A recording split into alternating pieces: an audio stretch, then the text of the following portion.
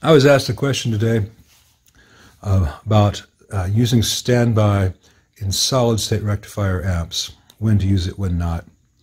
Most people who follow my channel know that you almost never need to use standby if you have a tube rectifier.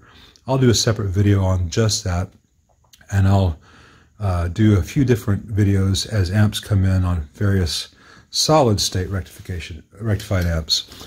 This is a 67 Bassman, and this one is designed, and I chose the capacitors that I used to have a lot of headroom so that these capacitors can handle the highest possible level of DC that this amp provides before the tubes start drawing current, which is the worst case. Other amps are not going to have capacitors that can handle the max unloaded DC. I will point them out in later videos. This is not, you saw this in Lyle's one video and applies to all amps. I'm showing you how to make the determination. Let's take cathode stripping out of the mix. There's no such thing as cathode stripping in the tubes that we use in guitar and bass amps. That's something that only applies to radio transmitters and old television stuff. You're not going to strip the cathodes if you have DC voltage present before the heaters warm up. All that's going to happen is the heaters will not be fully warm, so the tube's not going to draw as much current. And as you see this video, you'll see the DC decrease as the tubes start to draw current. There's no such thing as cathode stripping or cathode poisoning in an amp like this. There is one other consideration with a cathode follower stage, and I'll show that in another video with a Marshall or similar cathode follower stage. This one does not have. But for this amp, the only consideration is whether the capacitor voltage rating can handle the maximum DC present in the amp before the tubes draw current. And there are three critical places that this will get you. The first filter node, which in Fenders, if you're using the standby switch, as soon as the wall voltage is on, this has voltage. The second, or screen node, which is the first thing the circuit sees after the standby switch. And at the moment that it is switched from standby to on and those tubes are warm, this reads as a dead short and it's trying to draw current. That can be hard on the switch. You have to make sure that this capacitor is rated for that max voltage. And while later these will have much lower DC levels on these preamp nodes, because as the tubes draw current, that current draws through these resistors, the voltage drops. At the initial power on, there's no current, so the DC will be artificially high. Some amps might have 350 volt caps here where I have 500. That can be a problem. I'll point that out in other amps.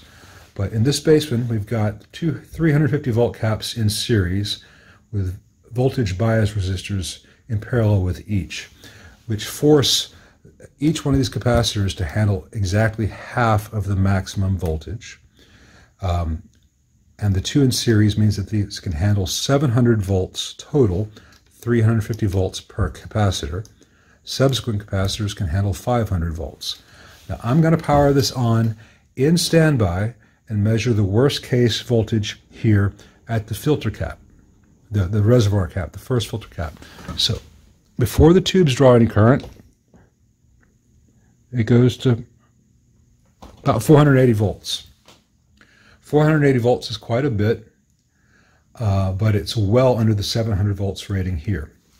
That tells me that that worst case here, 480, is going to be lower than the 500 maximum on these capacitors. It's not as much leeway as I would prefer overall, but it does help quite a bit to have that 15 volt overage. Now that's the worst case, powering it up using standby. If I take the amp out of standby,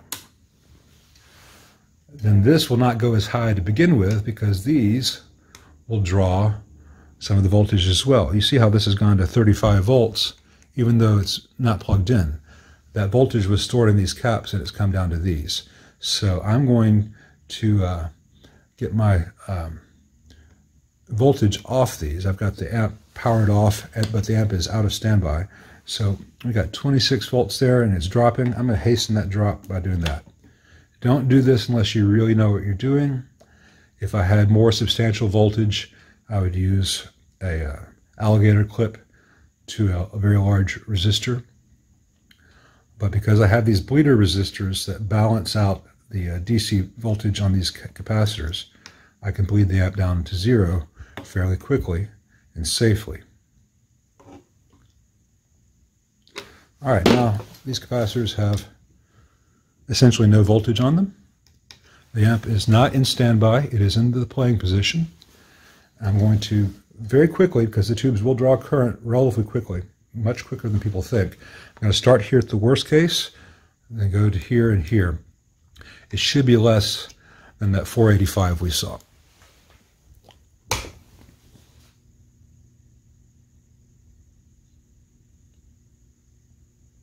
$460, $479. So it's a little bit less than that 480 we saw, and as the tubes begin to draw current, they're going to settle to the operating voltages at idle, both channel volumes at 0, nothing plugged into them. So with the wall voltage right now pretty high at 125 here in Memphis, Tennessee in February, we've got 463 volts at the reservoir, 462 at the screen, 452 at the phase inverter, 425 at the first preamp node, and 315 at the second preamp node. So, based on what I just measured, in this 67 Bassman, you do not have to use standby. You can if you want. It won't hurt anything, with one exception.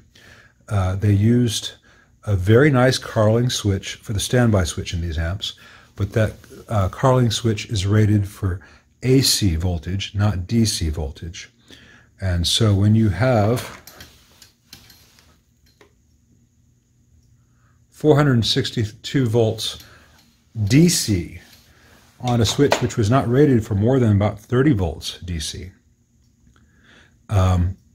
you get problems, and those switches begin to arc. It's a very common thing to replace standby switches in old Fenders. The switch was just never designed for the purpose Leo put it to. You'll start to hear that as thudding when you use the standby switch, but eventually it will begin to actually arc, and you can actually have some burned wires. That said, a new switch is $5–7. You can put 2-watt 47K resistors across them or something if you want to soften that. Some guys use a capacitor to soften that, just to take a little bit of the stress off the switch. In general, I will tell the owner of this amp that standby is optional. It's not really needed at all. Remember what I said, though. On other solid-state rectified amps, standby can be needed because the voltage can exceed the ratings of the capacitors. So I hope this answers some questions. I'm sure this will raise questions that I'm not aware of. Please put them in the comments. I love talking to people about amps. I've been stuck in the hospital for a week, couldn't talk to anyone there about amps, drove me nuts. Actually, no, I'll take that back. I had a really pleasant conversation with the guy who did my anesthesia, who had a buddy who builds amps, and we had a really nice conversation until he knocked my ass out. But you know, you meet the interesting people when they're about to gas you.